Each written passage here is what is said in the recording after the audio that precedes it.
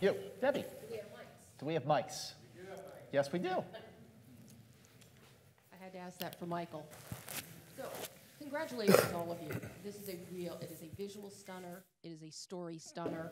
One of the best origin stories that I have seen in MCU. So kudos to you, Scott, to Cargill, and to you, Kevin, for putting all that together.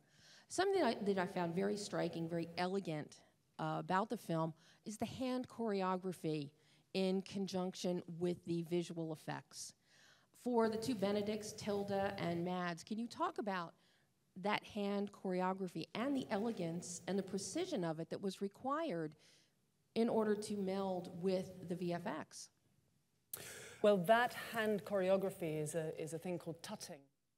We had a proper master working with us for weeks, I would say. I mean, just as much as learning martial arts, we were learning how to tut with Jay Funk, who is somewhere here possibly, but if he's not, you should go on YouTube and look for Jay Funk, because he really knows how to do it. And he's got properly magic fingers, like, you know, not like our fingers, like real non-CGI fingers. And he taught us a series of extraordinary, very precise movements, which have to be super precise, because if you're going to go like that, you have to be at a certain point where the line is going to be drawn between your fingers, and you can't, of course, be in front of your face, which was always my issue. I was always going in front of my face with it. And then you have to be exactly the right width so that you're in the frame. And it was super precise and kind of hairy, but really good fun. And can we all do it now? Possibly not. Possibly not. I'm the lower league of hand. You're not up He didn't do very much. Yeah, he didn't have to do much. No. Not yet, maybe. No, it was really you.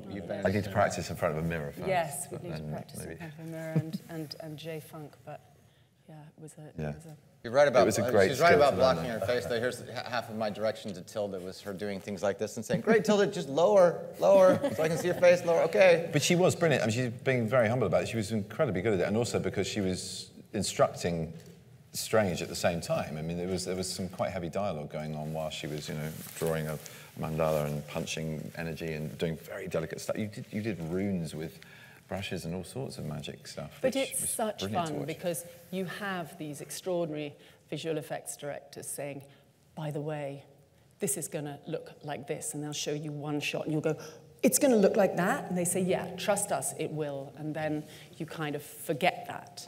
And then if you're lucky enough, as I have, to have seen the film and seen what they did with it, it's beyond anything they warned us it was going to be.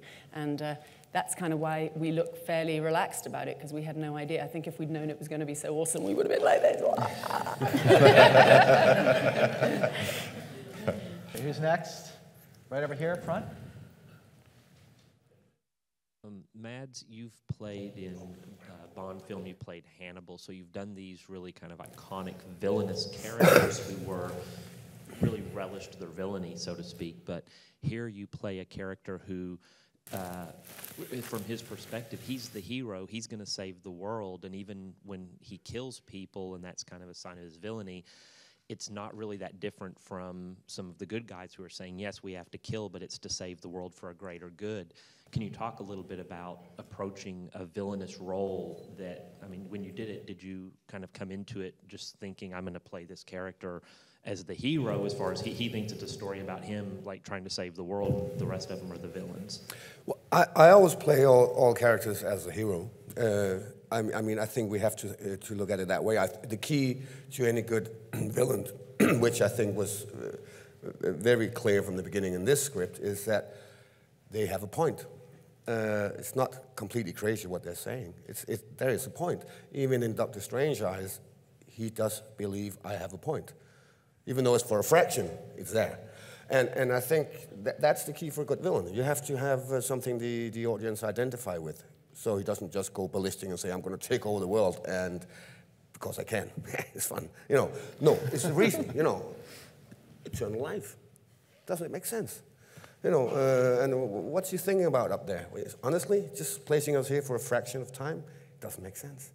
So I'm onto something, and I think all good villains should be there. And then obviously it's in the script, and Scott was on that page. And so we tried to make him a man who believes in what he's talking about, a little like, yeah, a demagogue. Jonestown, whatever he's called, right? Somebody who believes utterly in every word he says.